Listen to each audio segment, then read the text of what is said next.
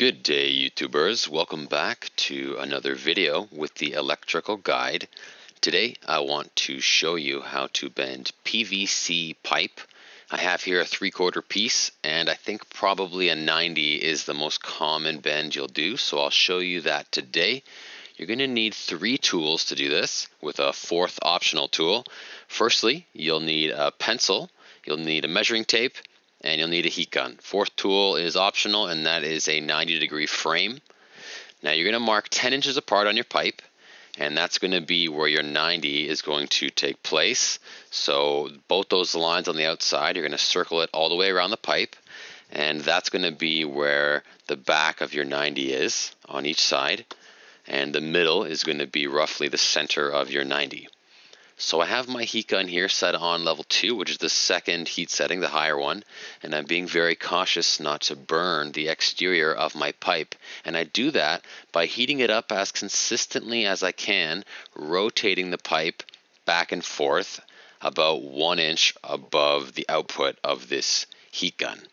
Now the pipe will slowly start to get wobbly and a little droopy, and that's exactly the condition that we're aiming for.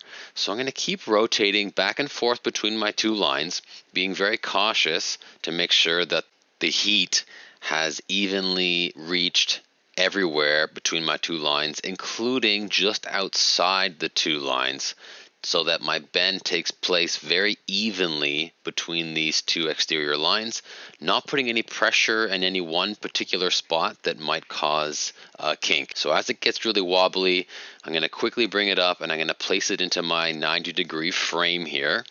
It's really handy to have a frame because it really helps maintain that perfect bend. Now I'm actually holding this pipe just a little bit over 90 degrees, maybe around 93 degrees, and you can see that there's just a little bit of space between my frame and the outside back-to-back spots of my 90 degree, and that's because this pipe tends to open up a little bit as it cools off. So I'm going to hold that for about a minute. You can use a wet rag sometimes to cool it down a little faster, but you can also just be patient and hold it in your frame. When you're done, there should be no burn marks, and you'll see that my 2 lines are right at the back of my 90. Special thanks to my buddy Gabe for helping me film this and for the awesome technique.